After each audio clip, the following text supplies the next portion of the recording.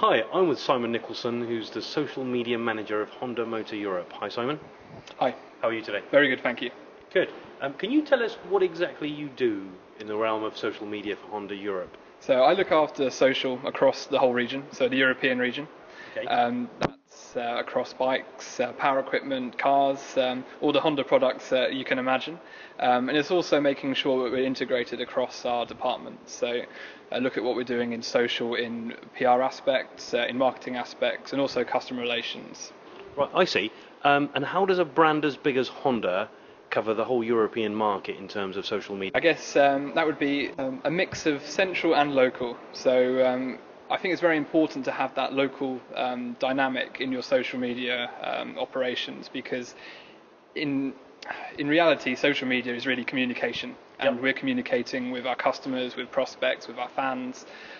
So we need to make sure that they're getting to local Honda, so they understand what's happening in, say, Honda France or Honda in Spain. So they're getting through to the local people. But it's also putting in structures, say strategy, foundation, and also technology, which helps those local markets engage. So it's a mix between that localization and having that tailored local approach, but also having that central structure and strategy behind it. And would you say that having a large amount of followers is the most important indicative factor for good social media? I'd say having a large number of followers shows how good your brand value is, or how much you may have spent on advertising for your Facebook page. But in real terms, it's not the be-all and end-all for social. As I say, social media is really communications. So if we're communicating with people on customer service, then it doesn't really matter to them how many followers we have, as long as they have a great customer service at the end of the day. Absolutely. And other things such as, say, video reach or awareness. Again, you want to be hitting a large audience, but you want to be hitting the right people. So it's making sure that your communication is targeted. And a good way to look at it is how people were thinking about email lists before.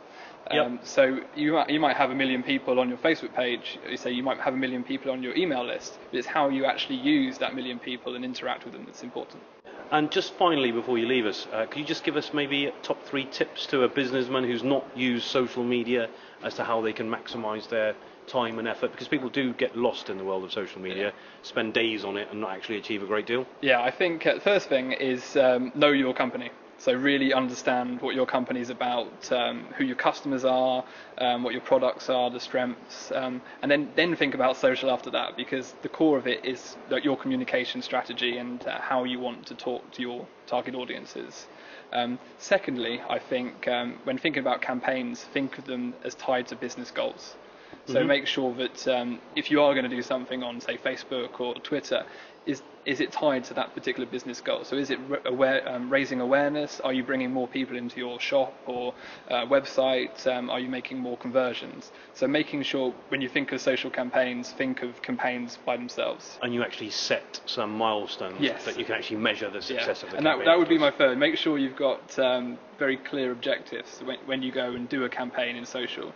So it's all very good to kind of go along with the hype of we should all have a Facebook page, we all should have a Facebook tab. If this tab is going to cost you money to develop, what benefit are you going to get? So make sure that you can tie it to quantifiable goals at the end of it. That sounds all very good. Thank you very much for your time. Thank you. Cheers. Cheers.